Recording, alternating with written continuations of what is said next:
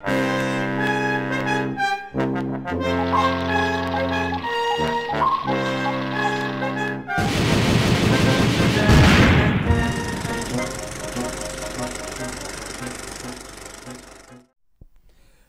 Hey. Hey. Welcome to the first installment of the Ask BP video segment. Yeah. In the future, hopefully we will not be using microphones for this, but we've had some technical problems. I had to make mention of it. Why? Because I'm a control freak I'm David Fincher over here. And I wanted it to be a certain way, and now we're holding microphones, which is not what I'm in. And you're holding yellow, which is my favorite color. We can switch if you want. No, that's it. All right, let's get to the questions, Dave. Okay, so here's what you do. You send us questions, or send me questions on Twitter at The Pretension. If you're not on Twitter, you should join. It's a lot of fun. Yeah. And you can get your questions. Or if you do like a certain person did, you can send us a video at the email address, which was fun, actually. Yeah. We kind of enjoyed that. But ideally, send them to this device here on Twitter. So, is that it? Yeah. First question comes from at Andy Von Harwood. Yeah. And he says, at The Pretension, what's the diffs between Guy Madden films and Grindhouse/Kill Bill? Okay. Here's what I'm saying. All right.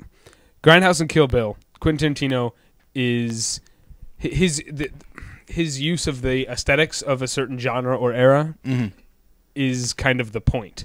Yeah. And that's why I don't think they're very good movies. It's you sort of get it, and then you got 2 hours, or in the case of Kill Bill, a lot more in front of you.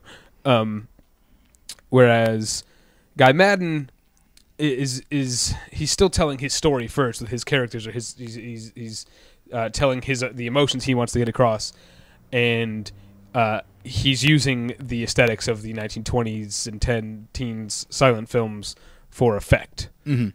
And I think my reasoning is that I feel like Tarantino, in the case of Death Proof specifically from Grindhouse, is that he wanted to show this genre to like a new generation of fans, and then the film that he produced, I think, would not have appealed to an original Grindhouse audience. I don't think they would have liked it. However, Guy Madden, like if you watch Archangel or oh shoot, now I can't remember. Silence? Hush. Thank you. Right. If you watch those films, you will find that he so commits to the aesthetic, as David was saying, that I think audiences used to German expressionism would have absolutely loved those films. Okay, second question comes from at Paul Goebel Show.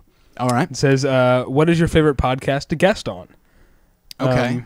What have you been on? You've been on a couple. Right. I was on one called the New Devil's Advocate podcast. I was on Colin Marshall's Barely Literate. What were we on? We have been on /Filmcast a couple times. We were on Experts Intermediates. Right. We were on The Page. Oh, yes. We were on The Page, Pilar Alessandra's. I'm going to say /Filmcast is probably my favorite. /Filmcast was a lot of fun. Yeah, that's and we were on an episode recently, so go and check that out. Yeah, thanks at Paul Goebel Show. Thanks.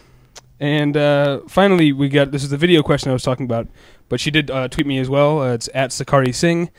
And okay, her question had 2 points. One of which was, what do we think of cult movies and that whole world? And the answer is, we'll do an episode. Yeah, that's not. We can't address that here. We've only got a couple minutes left. Right. We'll do an episode. The other part of her question was, when are we going to have? We just talked about Experts and Intermediates. Indeed. When are we going to have Jason Eakin back? To answer that, Jason, come on over here. Hey guys, how you guys doing? I just thought I'd stop by. Hi, Sakari, Rita. Thank you for your question. I'm right here. BJ's getting his PhD, so couldn't be with us. Okay. And they already knew that because that episode is already up, but that was fun. Indeed. Anyway, so yes, tweet your questions to @thepretension on Twitter, and you will probably get them answered here in Ask BP. Woo! Cue the music. Is there going to be? Yeah. I don't think so. All right, then. I don't know. Sure. I'm not talking to the mic anymore. Oh, okay. This shit is over. Okay, all right.